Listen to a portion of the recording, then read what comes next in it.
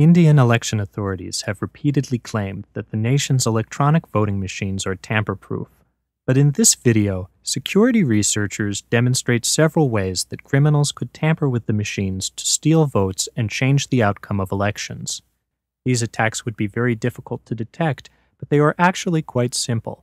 Probably 1 million people in India have the necessary skills. Imagine going to the polls and being given a ballot. After filling it out, you are shown a brand new electronic voting machine that consists of a large box with a curtain. There is a man behind the curtain, and when you approach, he snatches your ballot. He then shreds it into pieces and tells you you have voted. When the polls close and counting time comes, the man behind the curtain hands over a piece of paper on which he has kept an honest count, or so he claims. Electronic voting machines are no more trustworthy than a stranger behind a curtain. India is the world's largest democracy, and for about a decade, nearly all votes have been cast on electronic voting machines, or EVMs. They consist of a control unit used by poll workers and a ballot unit inside the polling booth. There is a single race, and the ballot unit has one button for each candidate. Let's run a small election using a real EVM.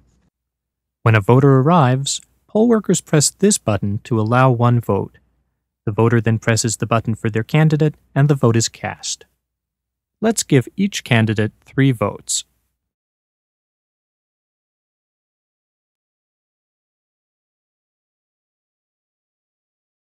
Later, the votes are read from the EVM during a public counting session. The display shows that candidate 1 wins with 7 votes, but something is wrong. That number was supposed to be 3. Somehow, 1 vote has been stolen from each of the other candidates. Now we'll open the machine and show you how we tampered with it. Indian election officials haven't let voters see inside.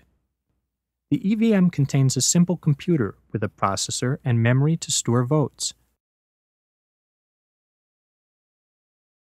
We made the machine cheat by tampering with the hardware.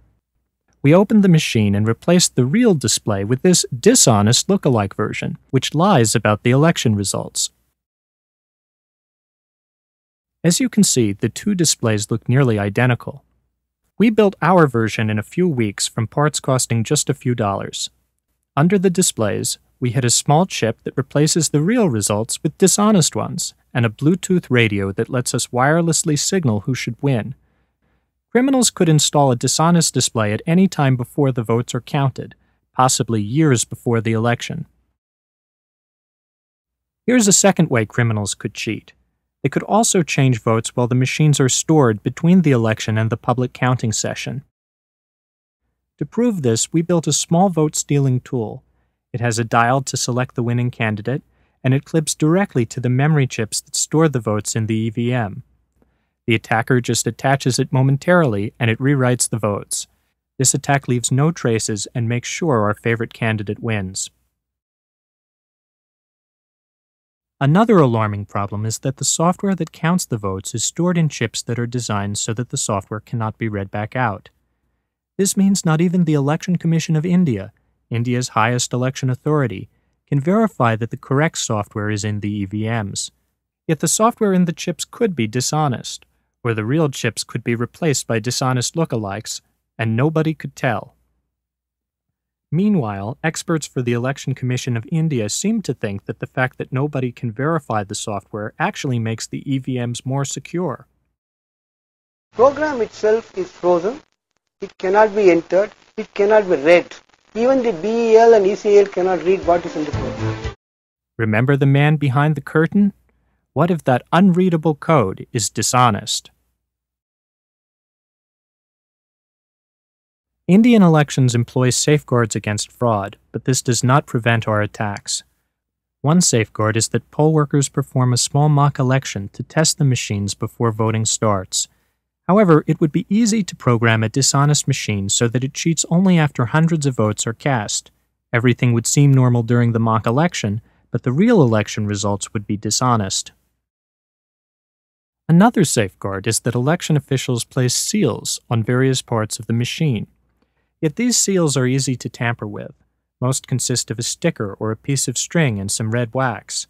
Scientists don't really know how to make seals that cannot be cheaply faked or tampered with, even in applications such as nuclear facilities. Low-tech voting machine seals are an extremely weak defense.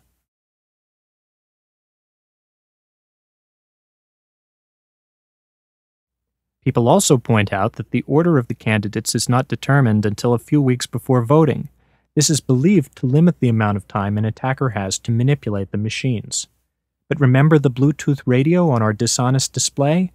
Either at the polling stations or at the counting session, a mobile phone with a special application can be used to tell the display which candidate should win.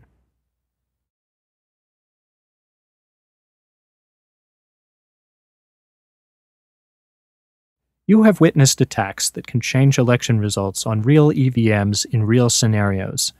We believe this settles the debate. India's EVMs can be tampered with to steal votes. Paperless electronic voting systems are never transparent and are inherently insecure. The use of paperless EVMs has been discontinued in California, Florida, Ireland, the Netherlands, and Germany. India would be wise to follow suit.